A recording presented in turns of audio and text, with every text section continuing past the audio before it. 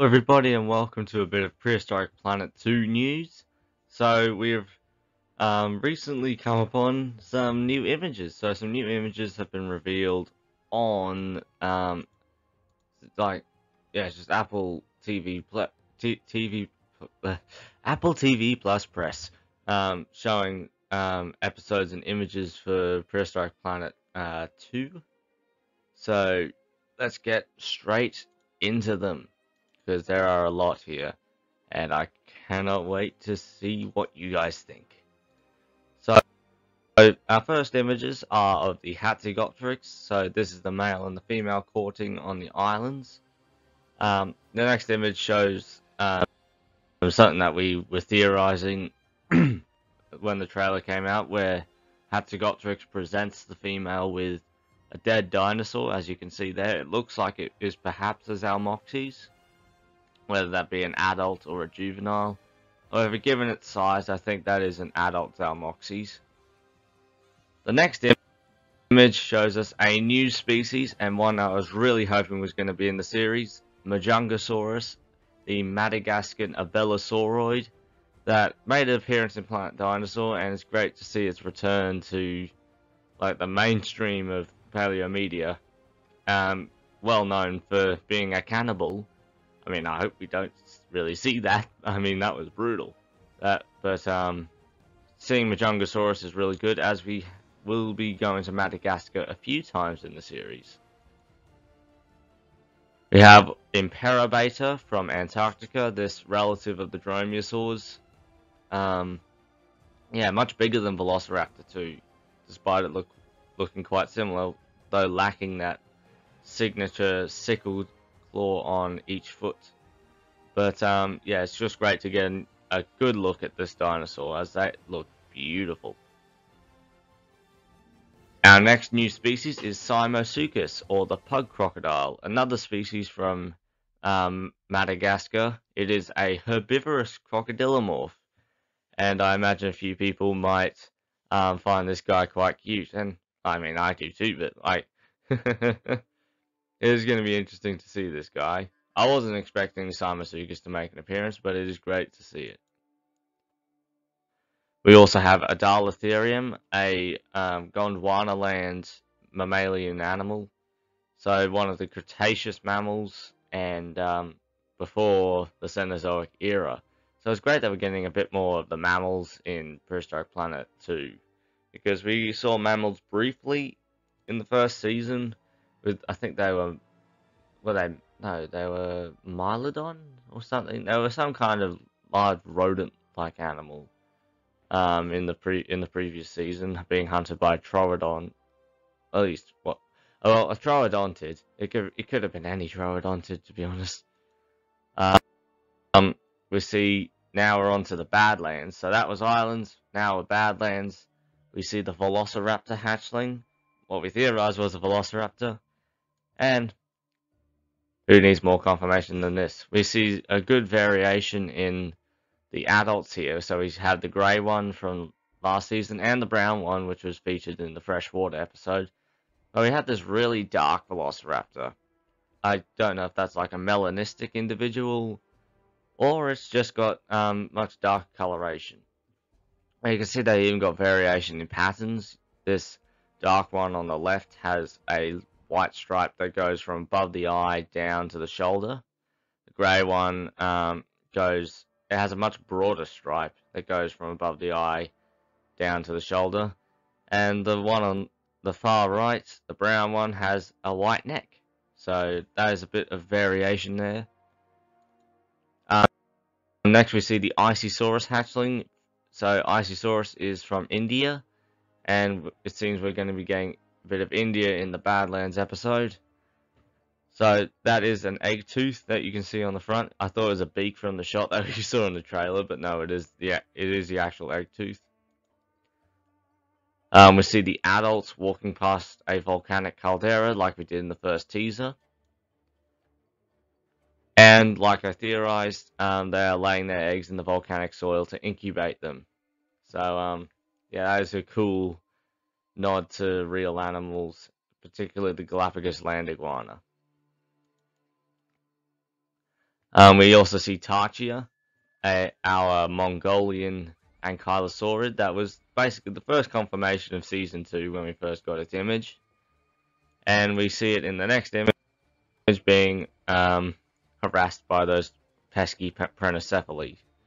And I'm interested to see what happens there, because Prehistoric aren't really too much of a threat to it, I would imagine. Another new confirmation species is Rajasaurus, the Indian abelosaurid that was originally cut like ISISAURUS from Season 1. But I'm glad that a few cuts from Season 1 are making it into Season 2, because it looks gorgeous here. Look at that red, the yellow around the nasal cavities, all of that. That looks beautiful. It's good that we're getting a bit more of the abelosaurids in this season, as Carnotaurus was our only one last season, I'm pretty sure. Yeah, so we're getting Rajasaurus and we're getting Majungasaurus. The dream. Moving on to swamps, we have Ostroraptor, our large South American dromaeosaur. Eating a fish, I believe. Whatever it is, it's slimy. But the Ostroraptor looks fantastic here with its long muzzle and its beautiful feathers. Like, feathers look great. Feathers always look great in this series. Like, yeah, this is great show. This is a great show. Next we see our RAPETOSAURUS from Madagascar. So this is basically our return to Madagascar, and we see in the trailer one of the RAPETOSAURUS comes upon a Beelzebufo. And potentially we could see Mexicasaurus make a return as well. Now we see the PACHYCEPHALOSAURUS, and you can see the different growth stages in these individuals. So the ones in the background on the far right, they look like full-grown PACHYCEPHALOSAURUses, as the spikes on the back of the head have been reduced greatly in length. Whereas these two youngsters fighting, one of them looks more like Draco Rex and the other Stygimoloch. Like this, they are growth stages at this point, so yeah, we can take it as that. We get a closer look at a more Stygimoloch looking PACHYCEPHALOSAURUS. And moving on to oceans, the bird that was seen in the trailer is in fact Hesperornis. I am so glad I was right about this. But yeah, Hesperornis is making it into the show. But for those who have watched Chased by Sea Monsters, that is not the only returning favourite. Xiphactinus, another creature I was really hoping was going to come into the show, is here. Our large carnivorous fish is making its debut in Prehistoric Planet 2. And I could not be more pleased about its inclusion. Like, that is awesome. Ah, we're getting everything in this one. This is great.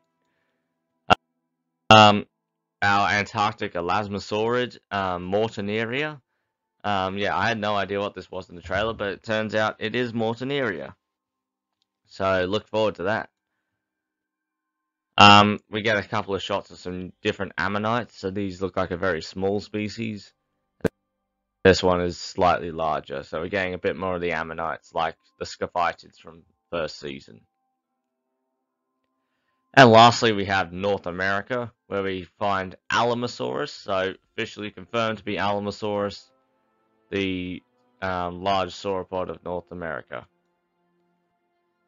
We also see the baby TRICERATOPS make its return. I don't know, well, it's probably not the same individual from last season.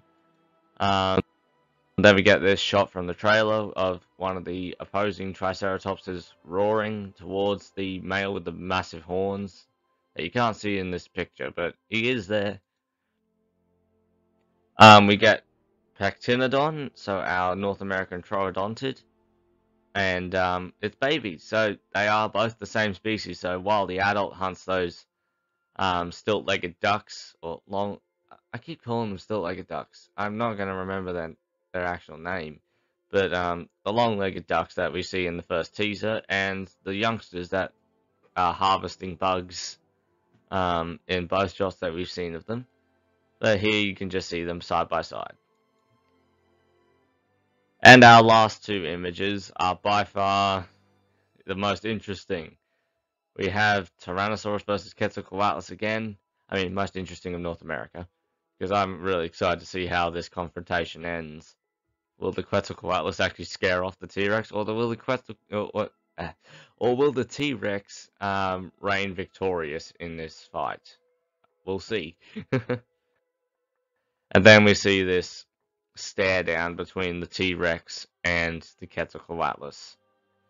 And that is all 29 images. So yeah, we had 29 images to get through. There are a fair few new species. I think the new species I'm most excited for are Majungasaurus, Xiphactinus, Rajasaurus, perhaps, or Hesperornis. Yeah, I'm excited to see Hesperornis. As well as, PACHYCEPHALOSAURUS I'm excited to see nonetheless. But yeah, there's a lot of new species shown with these images, and I cannot wait to see them. I would like to know your thoughts down below on what you think of these new species. And yeah, stay excited for Prehistoric Planet 2, because it's shaping up to be a really good season. And I cannot wait. But I'll leave you with that. I will see you in the next one. Leave a like, subscribe, and I will see you later. Bye-bye.